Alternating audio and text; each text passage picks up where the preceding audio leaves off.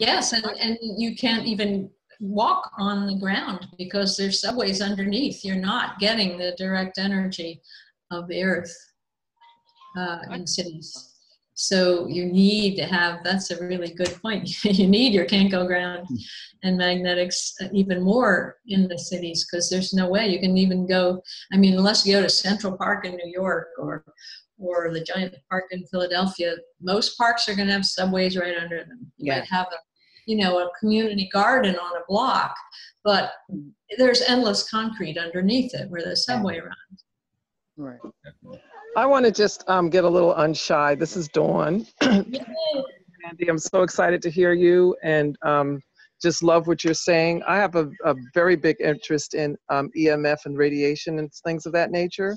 And I just wanted to ask your opinion on, because a lot of people don't know that the cell phone actually creates a toxin that comes into the body, and the body locks, and therefore it can't get out from the system. And I was just thinking, with the Nikan water, that would be like a great way to, because of the way it just gets directly into the cells, to unflush the toxin of the EMF radiation. Is that something that you think is worth talking about? Or there are so many strange things, and we're just beginning to recognize them, and that happen from our constant use of cell phones.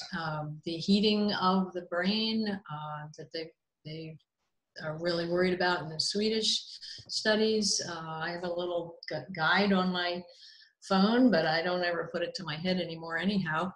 But we can, I mean, healers for centuries have said that energy gets blocked. And of course, Asian medicine is all about the blocking of the flow of energy in the meridians. And now some of the grounding researchers says, hey, wow, they know something. There are meridians where it flows. Well, duh, their civilization is 3,000 years old. They may know more than we do here. I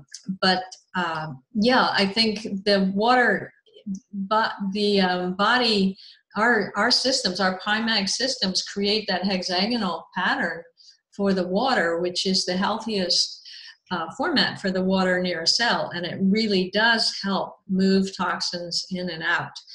And really, really important. And that reminds me of the omega supplement, that our cellular membranes are made of a combination of phospholipids and special fats. So what controls what comes in and goes out is healthy fats. So you have to have your healthy fats in your diet. You have to have the water there, because most tissues are in an aqueous solution. And that will help move toxins in and out. And like we said, the same thing is true of GMOs.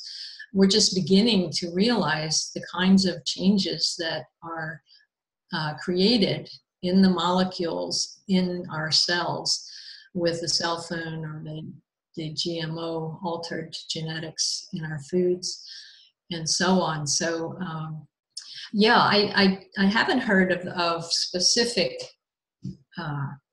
things that are getting in, but what the energy does, it'll create all kinds of strange things. So I'm sure it's true. I just haven't heard details about it, Dawn.